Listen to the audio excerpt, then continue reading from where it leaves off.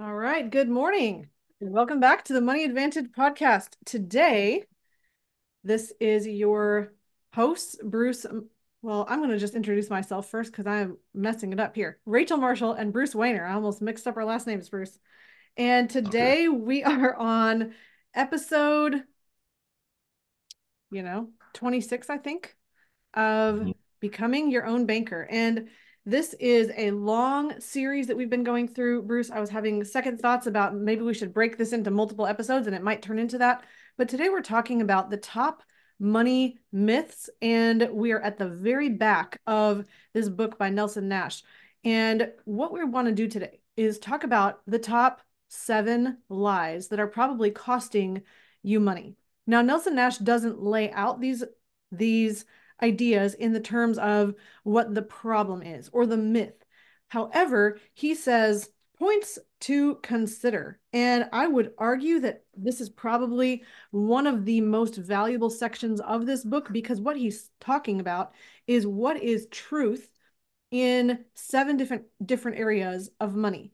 The problem is most people don't walk around believing and understanding the truth that he lays out. And instead, they're under the delusion or the lie or the myth that is commonly perpetrated and perpetuated in our society about money. And they're costing you. They're costing you mentally, they're costing you emotionally, and they're costing you financially. And so today we're going to talk about those 7 myths. So bear with us today. If you are joining, please go ahead and give us a wave in the chat. Go ahead and tell us where you're listening from and what you think is the top money myth. I would love to hear your idea of what you think is the top money myth. Bruce, I would love to hear your thoughts as we jump into this fascinating section of the book. Well, I think you you know this, but I don't think the listeners know this. Excuse me. Um, this is Nelson's book, but this section was actually added by David Stearns, his son-in-law. I didn't know And this. oh, and what's interesting is this is the fifth edition, and after David basically worked with Nelson for a decade or so, he said to Nelson, these questions keep coming up by people and they're not really getting what you're saying. So why don't we add a section in the book that actually would be a great reference point for people to go back to when they start thinking differently than they should be thinking, or as Nelson would say, rethink your thinking. So yeah, this is actually attributed. This section is attributed by to David Stearns. And of course, he learned everything from Nelson. So, this truly is Nelson agreeing to put this in his book. So, a couple of things, Bruce, as you mentioned that. One, it sounds like Nelson was still alive when it was added to the book. Is that correct? Yes. Yes. Okay. So the second thing is you said rethink your thinking, and that's literally what I wrote above, points to consider. And this is something that Nelson Nash talked about all the time. It's one of his, I mean, Bruce, you say it better than I do. One of his 5 rules. Is that what they're called? Rules of money, I rules of would say infinite banking, tenants. tenants. Okay. Tenants. Of infinite banking. Yeah.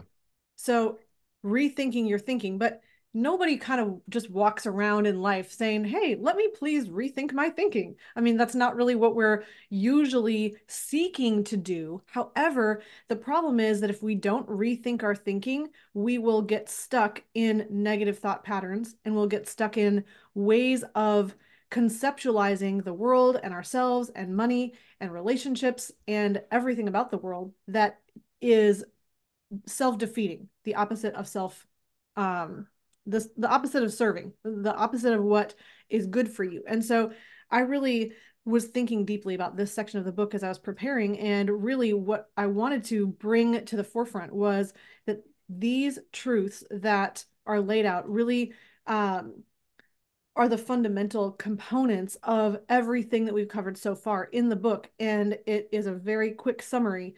And he says, here's what to think. But the problem is, most people aren't thinking this way. Most people are believing the converse or the inverse. They're both opposite in some way of logic. But most of us are believing the opposite to be true. And Nelson courtesy of David Stearns, his son-in-law. Putting these in the book really helps us to put our mind on the straight and narrow and really think about how to think properly about money. So I do Yes. not see Yeah. the chat, Bruce. I know we're live, but I'm not seeing Oh anything yeah. in the chat. So I'm responding to some people. I'm going to go ahead and log out of that and just bring that back up, and hopefully I will see it. So if you're commenting, I will hopefully see your comments shortly. So Bruce, let's go ahead and jump in. What I love about this is he did number this 1 through 7. And so I'm going to state what I believe is the best way to articulate the myth that most people believe. And then we're going to really unpack what these points to consider are so that we can think properly about money. So the first is that you need two incomes to have a household income, or you need two incomes to support a family. And this is a tricky one and really challenging because there are so many factors that are leading towards needing more income in a household. And just to name a few, our cost of inflation has gone up compared to wages. We also have an affluent lifestyle and things that we begin to expect with something called Parkinson's law that Nelson laid out earlier. And so the level of what we say is our need in a typical household is higher than what we actually need. So our desire for consumption and living at a certain standard of living is higher than a need. It's something that is artificially added to. But in addition, what happens here is that often this is something that, and I'm going to just talk about something we don't discuss on this show very often, and it's the idea that if we separate the family from the multi-generational web or network or tribe, then we just have a nuclear unit. We have mom, dad, and some kids. What happens is that when you're living just as a nuclear family only, you don't have that support network of childcare and asking questions of the previous generations. You don't have that camaraderie and that collaboration that usually did in the past happen across generations. And so you have to go hire out all of these services like schooling and childcare and all of these things that used to be handled within the home, but not just the nuclear family. They were handled within the corporate or the multi-generational family. So when you have all of these societal factors going towards smaller and smaller family units, then we think, well, how am I going to pay for the childcare that I need and all the schooling that I need? And how am I going to pay for the things that are in our modern society set as needs? Well, now we have to have two incomes to support that. And so usually then you have mom working, dad working, both out of the home. And what Nelson is saying is there's just another way to think about this, or I guess I should say what David Stearns is saying. There's a different way to think about it. And it's not going to be perfectly black and white. It's not like there's one right way to do things, but he just encourages us to think about there are two different sources of income: people at work and money at work. And often we just go to the quickest path, which is people at work. I have to go earn a higher income. I have to have more dollars coming in from my job. And that is the limitation of our thinking, that the only place um, that our financial system is growing is from income from a job, which then we say I need higher income and I need more incomes to support the household. Yeah. This is an interesting topic, and I'm not sure um, David kind of or Nelson, who approved it being in his book, really clarified money at work. So, this is a basic economic thing that is money is created through work. And, they're trying to say money at work, but remember, money at work is also being produced by people at work or people that had already done work. So, example would be having real estate investment. Somebody had to build that particular real piece of real estate. That was Mm-hmm. work. Somebody had to, make all the components for that real estate. That was work. Um, if you're renting it out, there has to be cleaning, maintaining. That is work. So even in passive income, they are a result of work. So one of the passive Mm-hmm. incomes my wife and I enjoy are um, oil and gas partnerships that we get monthly checks from, and that there's work on those oil and gas rigs. And Mm-hmm. so that is work. But the other thing, Whether and I you talked to might not personally be doing work, but somebody is doing work to create this asset. correct. And then, I talked to Nelson about this before, and you and I have mentioned this before. We don't really like the word passive income Mm-hmm. I was just going to say, let's go because, there. well, first of all, we had to actually work to get the money to put what people consider passive income. So people in those oil and gas partnerships would consider that passive income, um, because you're not doing anything right now for it, but you did something earlier for it, and you really need to monitor it also, going forward, not only for the any future partnerships you want to get into, but the tax ramifications, so on and so forth. I mean, there's all kinds of work that's being done in that situation. But I would say Yes. that I also talked to Nelson about this idea that you need two families or two people in the family with income. And he kind of disagreed with me. Of course, Nelson was wonderful. He always listened to everybody's opinion.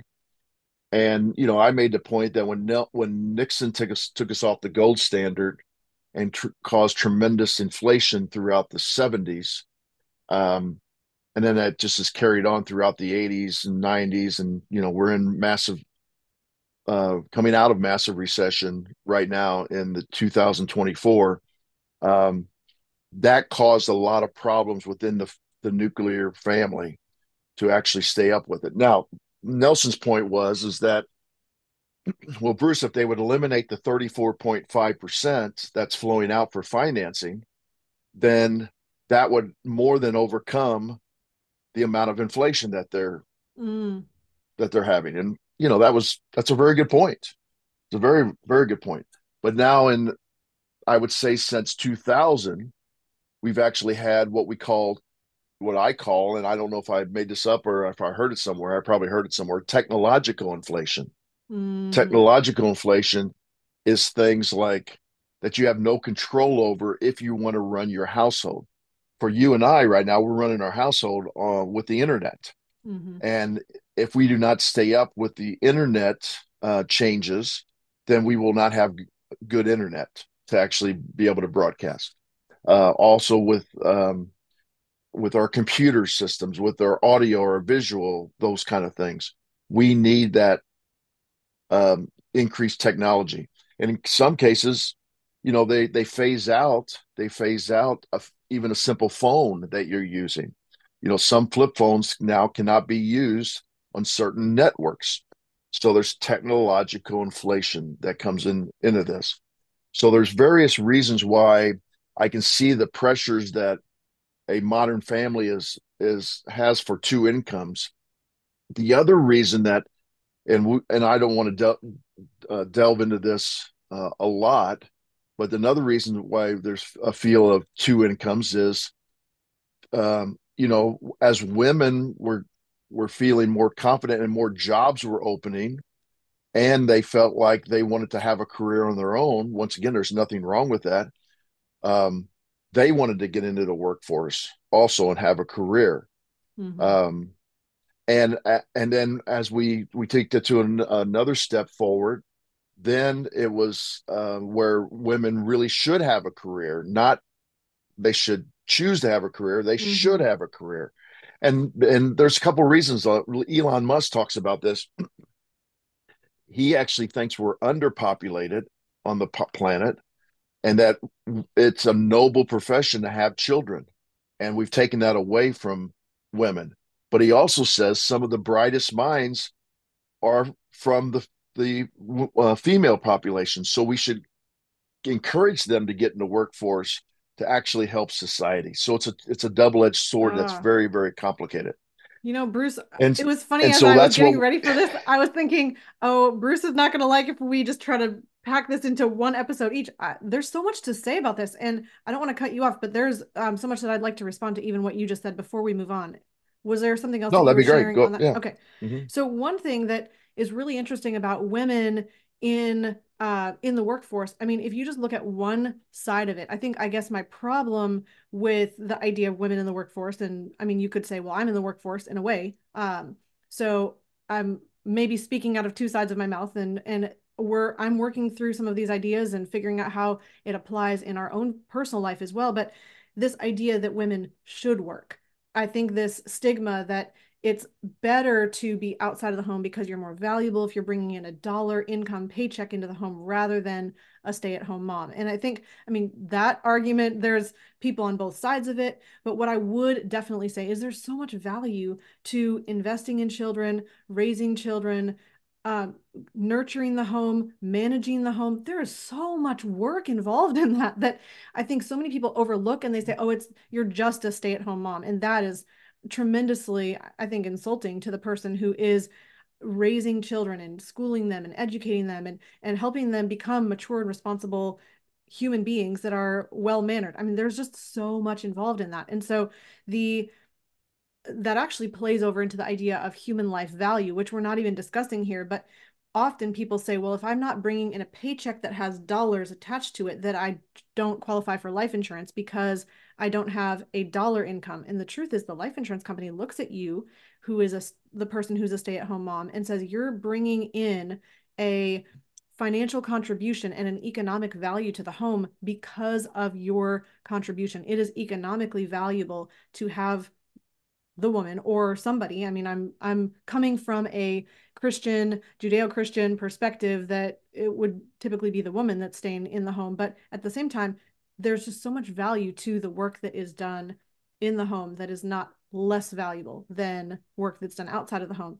But what's even more important in this particular discussion is he's alluding to this, and later on, if you flip forward into the books that he recommends Rich Dad Poor Dad, which is written by Robert Kiyosaki.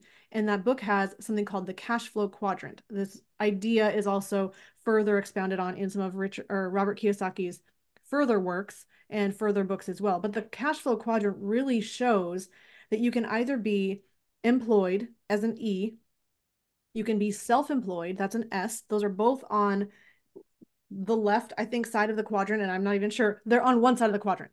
And on the other side, you have business owners and investors, B and I. And what's really interesting is the distinction that he makes is that employees and self-employed people they're trading their time for money.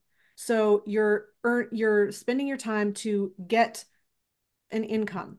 And even say you're a mechanic, a chiropractor, a dentist, that you're trading your time for money. That's on the self-employed side. Then he distinguishes and differentiates that from the right side of the quadrant that is business owners and investors. And he said the difference between being self-employed and being a business owner, this is Robert Kiyosaki again, is that as a business owner, you own an asset, that you're not completely dependent on your time, meaning there are systems in place, there are people in place, there's a team that you are leaning on that is continuing to have this process and this business operate, whether or not you are showing up to work and trading those hours in. And then as an investor, you're thinking about owning assets. So wouldn't it, and I think this is maybe just a helpful question, wouldn't it be valuable to think about how we can shift from just trading time for money, which is people at work in David Stearns' language here inside of the book, to the idea of putting money to work, meaning thinking about asset ownership rather than just income. And that's not necessarily as clear of a distinction, Bruce, as you were just talking about passive income, and you do have to earn the money first if you're going to put it to work in assets. But let's just say, for instance, you had a focus to build assets, businesses, real estate, investments, things that were asset based, that provided asset based income. And if you had those assets that you could then hand down to your children and to your grandchildren, wouldn't it be possible that maybe not just in your lifetime, but in generations of your family's lifetime, that you could shift the whole family's trajectory from just focusing on people at work towards money at work? And so I think that's a powerful question that is something that my husband Lucas and I are continuing to lean into and explore this idea of how can we build assets that would then be something that can be generational assets, not just money at work. And then David Stearns, I keep wanting to say Nelson Nash, but David Stearns, as he Well, wrote either way, I this mean, this page, Nelson approved it, so I mean, you can yes, say it's it's in Nelson's book. So right. the idea then that if instead of thinking about just getting two incomes, if we could think about, well, yes, you need income into a house, but how can we think about shifting towards an asset mindset to then have assets that are put to work? And he's saying life insurance is a powerful asset in that money at work. Yeah. So, Kiyosaki says that your house isn't an asset because it's not producing any income. And that's his definition of an asset, something that's producing income. Mm-hmm. That's an asset. And this is a shifting of way you think because what most people do in, and we're going to get into this later on in this part of the book, what most people do is they put money in places that the government has suggested. And in that case, that those monies are trying to work for you, producing appreciation, not income. And some people would argue, but you could put it in dividend paying stocks and that's income. I guess you could argue that. But what Kiyosaki is saying and what Nelson is saying with David Stearns is that really what you should be looking at is making your money work for you. And there's a variety of ways to do it. I mentioned one already. Another one that I'm involved in is private lending. And private lending is a great way to produce income. Also, I'm involved in non-traded REITs. And when you have a non-traded REIT, you are getting money just like you would on a syndication, for example, or from a rental property. I've chose to diverse myself from all the rental properties that I used to own um, because to me that was too much work. It wasn't really passive income because Yeah. I had to manage the management companies. I had to manage, in some cases, the renters.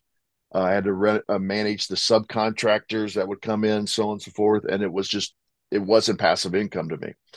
They It was a say nice tax. tenants, termites, and toilets, which is the Yeah, number right, one reason why most people getting into real estate, when they are also the property manager, they end up dealing with all those things that lead to right. And non-passive income. there's tremendous tax benefits to doing that.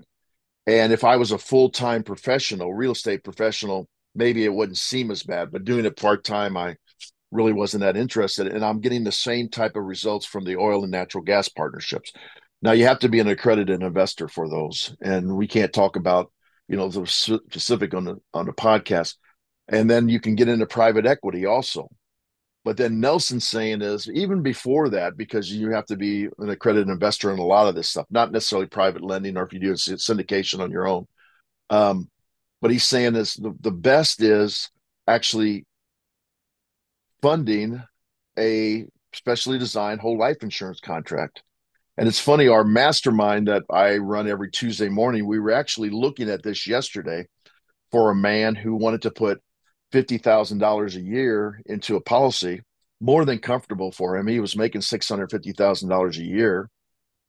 And we were looking out, he was 49 years old, and we were looking out at age 80, and that $50,000 would actually produce 150,000 plus dollars of income tax free for him at age 80. Per Now, year, obviously, right? per year, and growing, and growing. So, and how long was he putting the money in Well, from before? 49 to 80. Okay, so for 30 Yeah. years. Yeah. So yeah, And he was an entrepreneur. He wasn't really looking to actually retire, but and the reason we went out to age 80 is he was kind of joking around and said, yeah, I guess I probably will have, stop or at least slow down at 80. And we were looking at that power of the dividends plus the guaranteed interest producing $150,000 of tax free. And in his tax bracket, he's at 37% at the upper tax bracket. Plus, he was in a state that it was about 7% from the state taxes. So he was at 44%. So he's losing about half of the income at the top brackets. So that money right there was probably he would have to make somewhere in the neighborhood of 275,000 Mm-hmm. and then pay the taxes because remember we're stacking it on top of his entrepreneurial income because he said he just wanted to slow down. So you can see how um, that particular what Nelson calls passive income from the life insurance is very very powerful when you compare it to a taxable income, and that's what one of the things that Nelson just cannot stand about government sponsored 401ks, IRAs, so on and so forth. So I wanted to give you that story to kind of lead into the section, down the road here as we talk about this. That's awesome. There's actually two sections that you're connecting into. So let's just recap. The myth number one is that you just need more household income to run your household. And the truth of that is that it would benefit you. I'm not saying that you need to, it would benefit you to move from just thinking about how to get more dollars in income based on how much time you're working and increasing your hourly rate to moving over to thinking about asset-based income and especially using life insurance to produce the power of having so much available to you, but including income in the future. So the second um, myth would be that future taxes aren't a big deal. And I didn't even know how to title this one because I think so many times we just think I'm tax deferring, which means I'm free, hallelujah, from the taxes. And I'm in a position of saying, I don't pay tax on this money. When we think of deferring, that means we're pushing it out to the future, which means we don't really have to think about it right now. The problem with that thinking, it's like procrastination. When you procrastinate something, it's going to happen to you eventually. You're still going to have that assignment due. You're still going to have to handle that thing that you didn't think about for a while. You're still going to have to pay taxes in the future. And the way that this section is laid out is that he says, if you, so David Stearns says, if you knew at passive income time that you would be getting back everything that you paid into a system tax free, would you object to putting more money into it? And so, Bruce, this is exactly what you were just talking about. The idea that if you had to pay tax on money in the future, you would have to have far more money in the future in order to get the same financial results in the future. And we have to think about taxes. We have to think about what decisions we're making today that are going to improve our tomorrow tax situation. I think of it in this way. I can't even remember where I heard this. It might have been in the book Atomic Habits. And I am not going to quote verbatim, but basically it was you can have the pain now, the challenge now for the reward in the future, or you take the great thing now and you pay for it with pain in the future. I mean, it's our health, it's the decisions we make with our time. You can do the hard thing now, or you can have the challenge in the future. I mean, Bruce, you say pick your hard. Which thing do you want? Do you want the good now or do you want the good in the future? Do you want the pain now or the pain in the future? And so if you can handle the tax situation today, then you're in a position where the future self, when you arrive to that place on the Monopoly board game of your life and you are now stepping into the future you're going to look back and say, my goodness, I'm so thankful I didn't just ignore the taxes that future me was going to have to think about. Yeah, so let's I deal with this almost on a weekly basis. And we have to preface this. I'm not saying that there's never a time when investing in the stock market and tax deferring does not come out better in the long run. I'm not saying that. There are, but I'm saying that you have to actually analyze it. And I've done this for the past, let's say, since 2007, so 17 years. With my clients, I actually go over their current tax situation using current tax rates. Okay, that's really important. Mm-hmm. And then we talk about income that they would like if they want to go into retirement. And remember, a lot of people want to get income in retirement and still work part time. Mm-hmm. Okay, I hear this all the time. this phenomenon where people say, I just want to kind of retire and never do anything and lay on a beach and blah blah blah. It doesn't happen very often. Um, if you wanted me to put a number to it, I might say 30 to 40%. It's certainly, I think, below. People want to do something to produce income. And so what And ends up Nelson would happening, agree that Nelson would yeah, agree well, that it's Nelson valuable. died. Nelson was working till the day he died. And he Um, talks about the what, retirement trap in this book. So yeah. he's in And agreement. so you're actually stacking money on top of it. And then if you do a nice passive income, you're stacking money on, let's just say you stop working, where you're stacking money on other income that you set aside or you deserve, such as Social Security income. So what's interesting is when you actually look at the marginal tax brackets, especially for people that are successful or going to be successful, whatever that means to you, success. Uh, I think one of the bad things we actually teach people, especially young people, when we say, "Hey, we want to teach these young people," is you need to tax defer as much money now for your retirement. However, when they do that, that's actually the beginning of their career. And at the beginning of their career, they're in the lower marginal tax brackets. Mm-hmm. So now you might be saving money at 12%. You're locking that up at age 25 until 59 and a half, only to be more successful. And now you're taking it out at 24 or 32%. Does it really make sense to tax defer it at 12% to take it out at 24 or 32%? I mean, Absolutely not. it doesn't make any sense. And you're locking it up and putting it in a prison. And you're subject to the ups and downs of the stock market, and you do not have as much money then to actually eliminate the banks as far as financing, Mm-hmm. because you're putting a portion of your gross income in tax deferment. So what you can do is you can actually do some projections, and I've done this for my clients. I've probably done it 4,000 times. And you can actually look at the marginal tax brackets. Let's say the marginal tax bracket is $120,000 in the 24%. In other words, there's a gap from 32 to 24 of $120,000.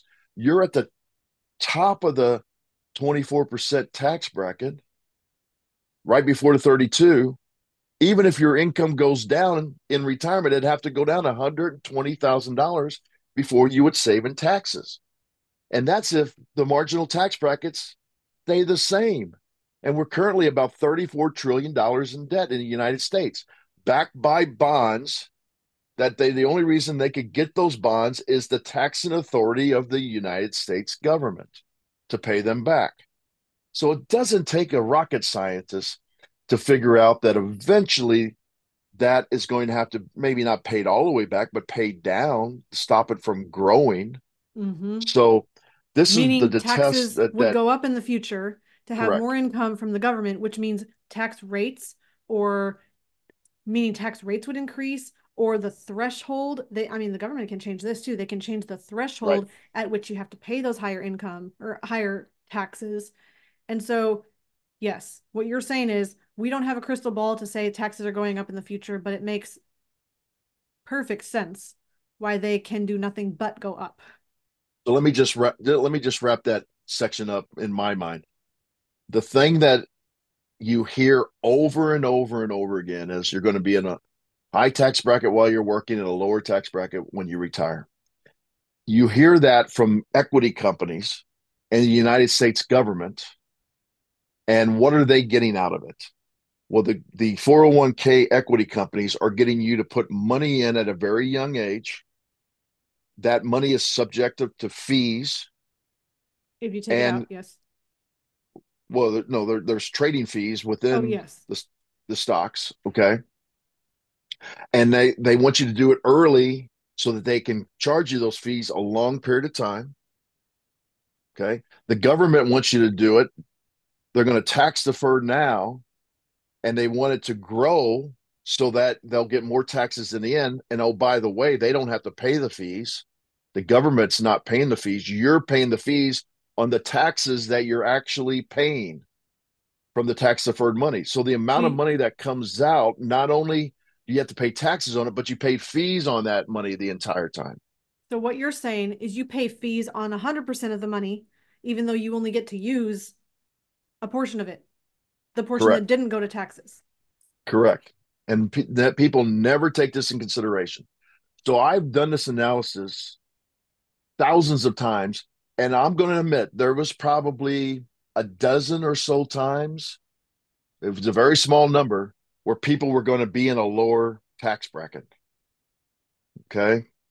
In the future. But that's if the marginal tax brackets don't change in the future also. Mm. And I think there's every indication that they could be changing. Absolutely. So the myth here for number two is that future taxes are not a big deal.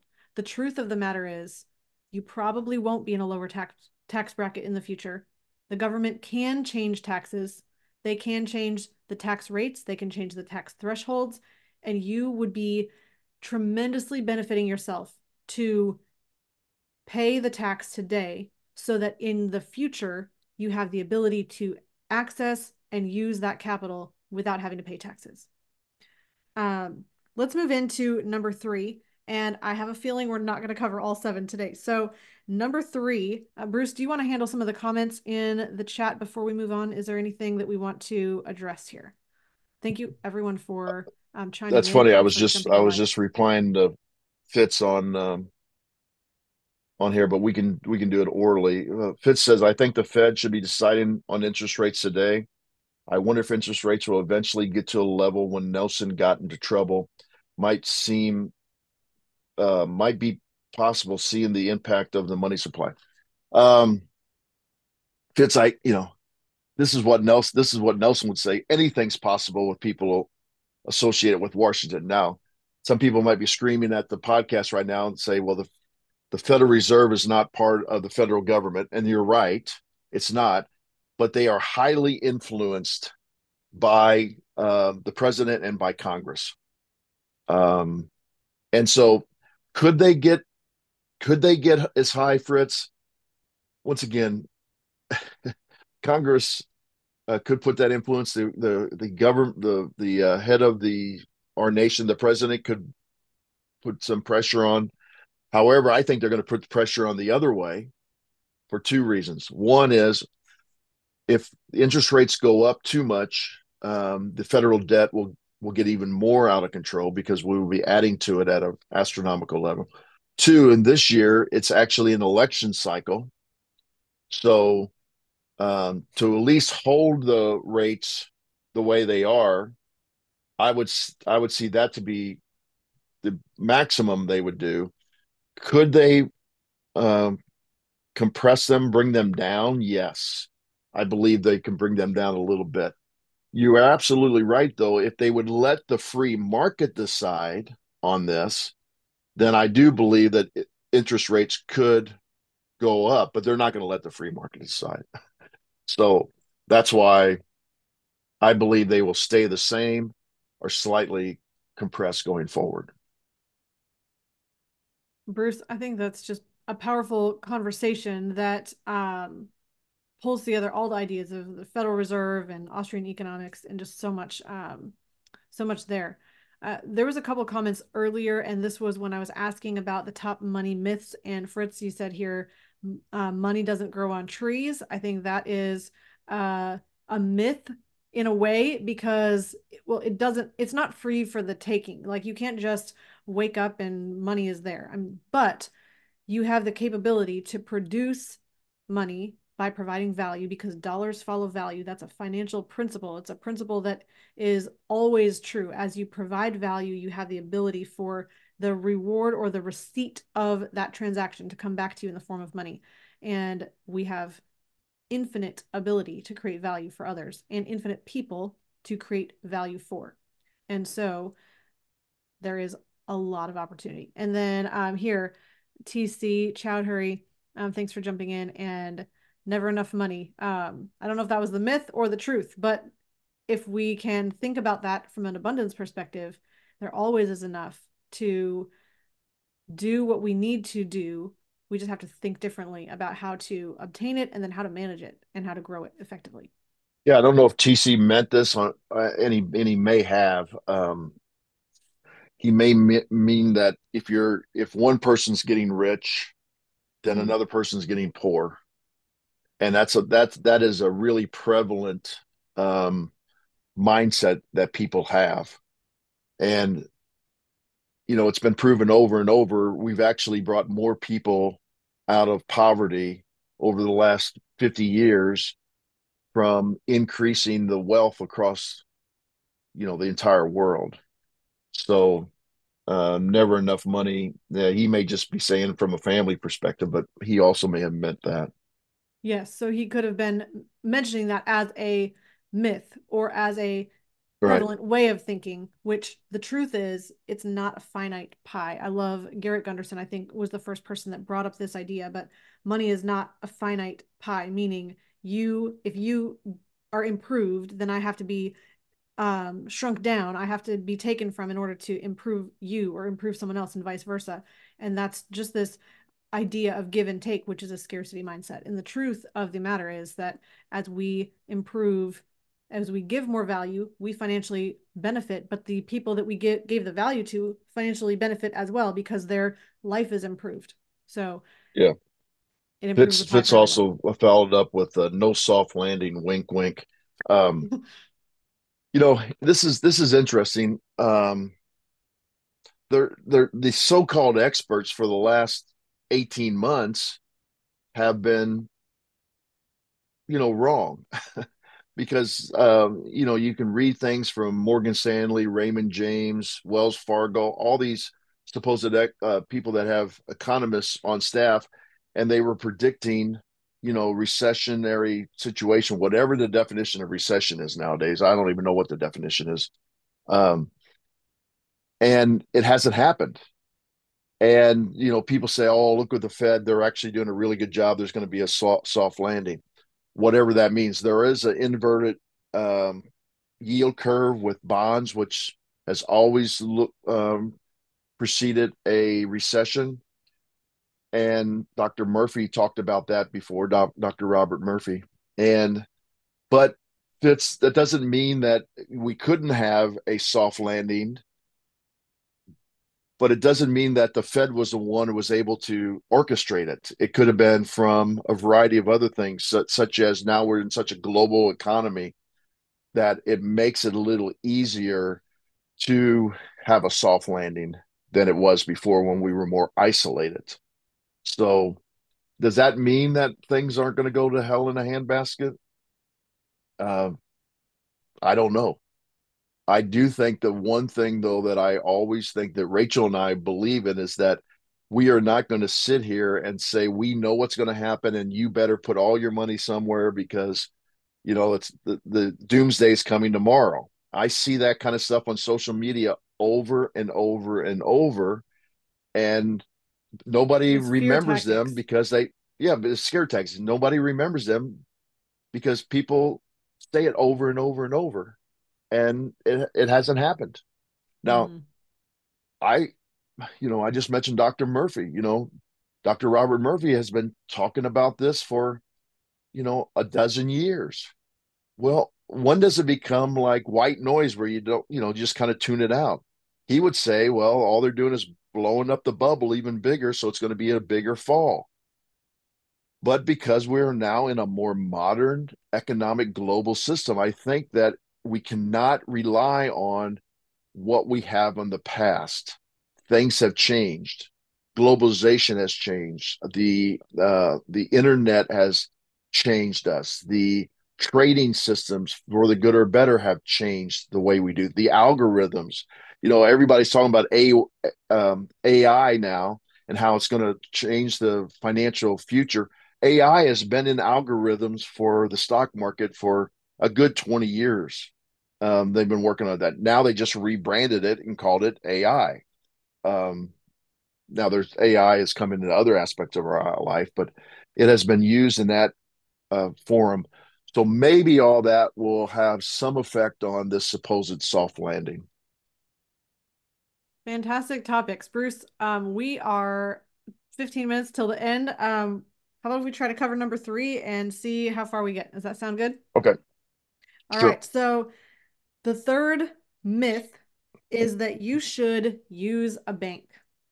And I had a fun time titling this myth as well. And the reason I would call it a myth that you should use a bank, or a lie that you're believing that could be costing you money, is that Nelson has used this entire book to uncover the idea that you have the banking system and you have the customer of the bank.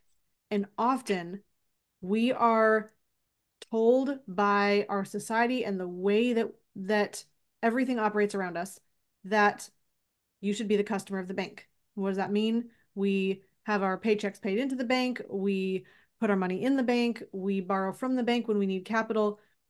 Now, the bank serves a purpose, right? I mean, Bruce, this is something that we talk about all the time. They wouldn't exist if there wasn't a need for somewhere to house capital and for it to be protected for safekeeping. However, the problem is that when we just look at the ease of transactions and we think about how to make things as simple and easy as possible, usually we can then be doing something for a reason that is benefiting us, but be blind to the way that it is not serving us. And the challenge that Nelson is showing is that if we just use another place to store capital and we put all of our money there, and when we get it back, we have to pay to get money back out of it. And when we and they don't release it quickly, and so we have to access it through qualifying and applications, and we have to prove that we're going to pay money back. When you set up an entire system like that, the problem is the control of money is in someone else's hands, except that's not yours. So you have a whole financial system that is benefiting the banking industry much more than it's benefiting you. And the main way that it's doing this is by moving the location of storing capital. If instead the individual stored capital and made a priority to capitalize their own banking system or business that they could put capital into and then be able to take money out of when they needed money, the control would be back in the hands of the person. And you wouldn't be paying interest to someone else to use money. You would instead have capital to use. And that's the fundamental or philosophical idea behind the whole idea of becoming your own banker. Because when you store capital, you control capital. Now you can reward or earn the rewards of storing and controlling that capital, namely in the form of interest and dividends. And you get all of these benefits by taking over that banking function in your life. So, Bruce, there's a lot more that can be said about that, but I'd love to hear your thoughts. Well, Nelson, if you ever were fortunate enough to see Nelson's 2 day seminar on the becoming your own banker, he did obviously he would have talked about this, and he did a whole section on this silly idea that people think that a physical bank location is the same as banking. Okay, so you have a physical bank that helps people in the traditional sense that we think of to do banking. And what is that banking? Well, most people see the banking as being transactions, somebody that's facilitating transactions. In other words, you write a check, they agree that you have that money in your account and they move it to somebody else's account. That's one banking function. They would say, okay, you're using a credit card. The credit card company, the merchant company, sends that money uh, to the bank, and then that bank says, yes, we are going to cover this at an interest rate until this person pays us back over that time period. Mm-hmm. And then they also think about storing money in there, and they think about borrowing money from the bank, and those are all banking functions. However, you could do the same thing, and we are starting to see this with the upcoming blockchain crypto changeover. So, one of the greatest benefits of cryptocurrency, and the blockchain may be even more beneficial, is that this can do the same thing as a bank and says, well, here I have my cryptocurrency. The blockchain will verify that you own the cryptocurrency, and I will then very quickly be able to transfer that cryptocurrency to the receiver. That is a banking function. Okay. The crypto blockchain can also do lending.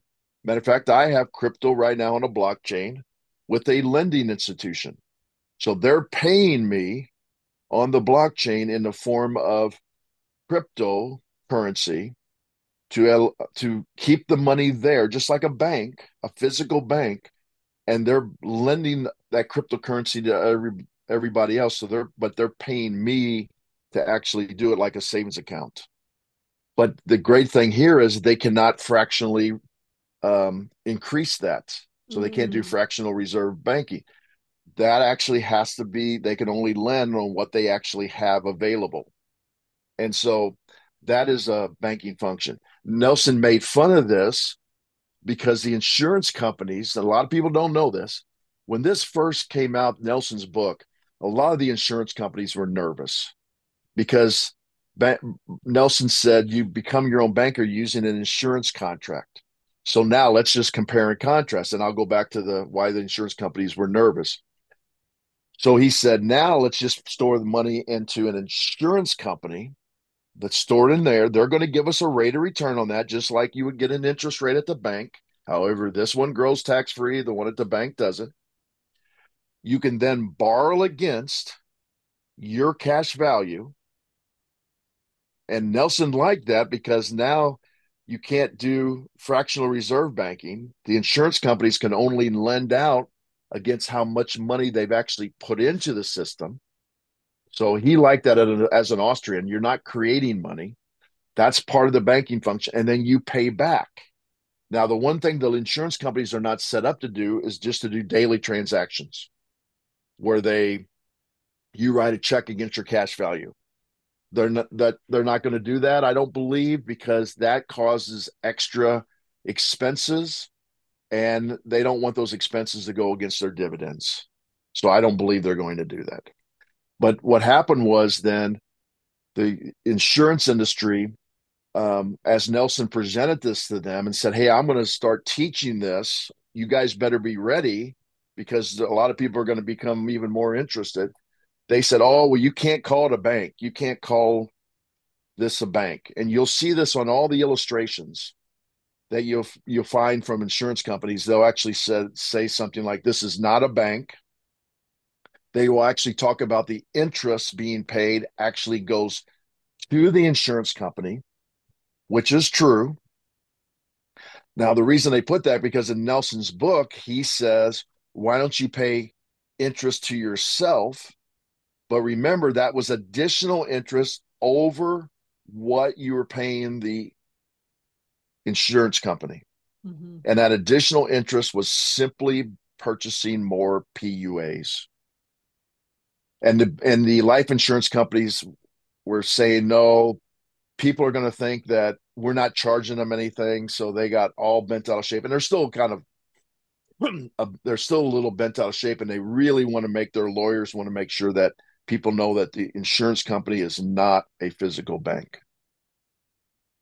But that's okay because now they're all jumping on the bandwagon. They really like it. I shouldn't say all of them, but a lot of them do because they're getting increased premium from this.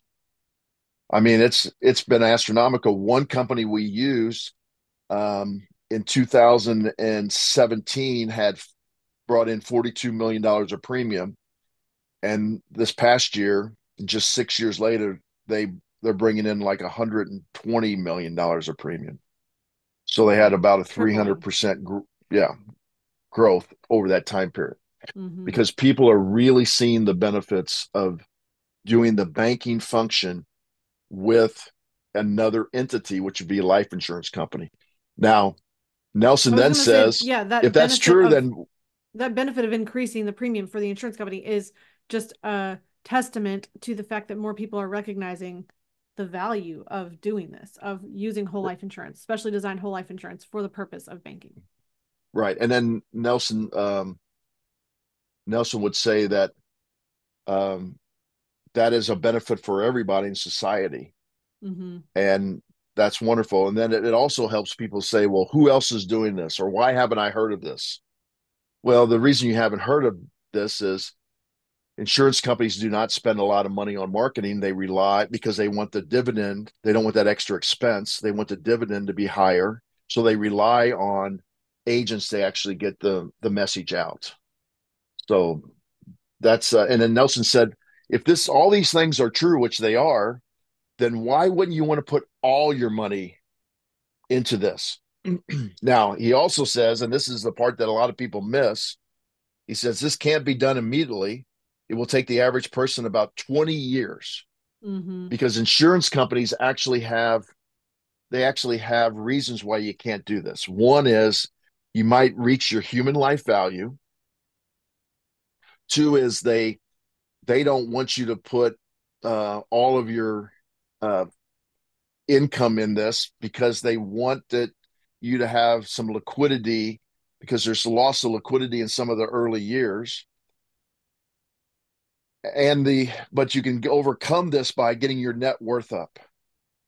So there's two ways that they determine how much premium you can pay: the income you're protecting or your net worth. Mm-hmm. So many people do not get their net worth up high enough so that they can put in more premium. So it may not be possible for a lot of people, and there's some restrictions on that. Bruce, I think that we're probably going to have to be wrapping up here at this point today. So we said we're going to cover the top 7 money myths that are costing you money, and we have covered the first 3. But if we could just recap that point 3, the myth is that there's one way to do your money, and that way is to use a typical banking system to store your deposits, maybe make 1% on the money that's in the bank, and then every time you need capital, since you don't really have much, you need to borrow against or borrow from a big institution and get loans and credit cards and lines of credit because the capital is in the ownership of somebody besides you. And Nelson is saying you can take over the banking function by using another place to store capital that you control. And specifically, he's talking about using an insurance company to do that, where you're storing capital through a whole life insurance policy, building up that cash value and having access to capital up to the amount of your cash value with no questions asked. So I love the idea as well of increasing net worth through assets, which then increases your ability to put more premium dollars into life insurance, which means you have the ability to increase the percentage of your income from work that is going into a life insurance policy. Bruce, we have something else here was we have Lorraine Medspa joining in from Nigeria, learning a lot. So thank you on that. And then Fritz, there's a comment that you had said earlier, assets bring money in, liability takes money out. And yes, that's true. I love this definition as well. Assets are what you own, liabilities are what you owe, OWE. So that's a very clear distinction for assets and liabilities, which those are the two twin components that build into your balance sheet showing you your net worth, which if you want to increase your net worth, then you increase your assets. Bruce has talked about numerous types of assets that you can use to increase net worth, not just income, but increasing net worth. And then also you have lower liabilities, less things that you owe, and either of those things are going to increase your net worth. Yeah, and then Um, the final thing I wanted to talk about today is or relay. Fritz says the the first time I got my policy in 2018, I explained to the agent my plan, and she said, "Well, we are not a bank." And Fritz said, "Laugh out loud."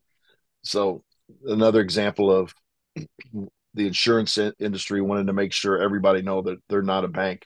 We know you're not a bank. We just want to do the banking function with your institution. which means controlling capital. So, Mm. thank you so much for being with us on the podcast today. If you are watching live, thank you for joining in. Please go ahead and click the thumbs up on this video if it's been helpful to you today. We love your feedback.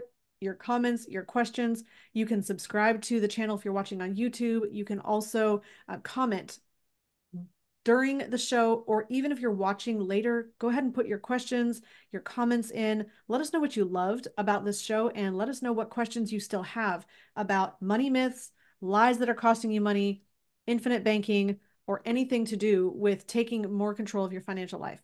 Now, if you have specific questions and you're ready to make a change in your specific financial life, you can do that by going to themoneyadvantage.com and book a conversation. This is an opportunity really for you to talk with an advisor about your specific goals, your financial life, where your money is, what you're happy with, what you're not happy with, and what you want to do differently so that you can improve and optimize your financial life.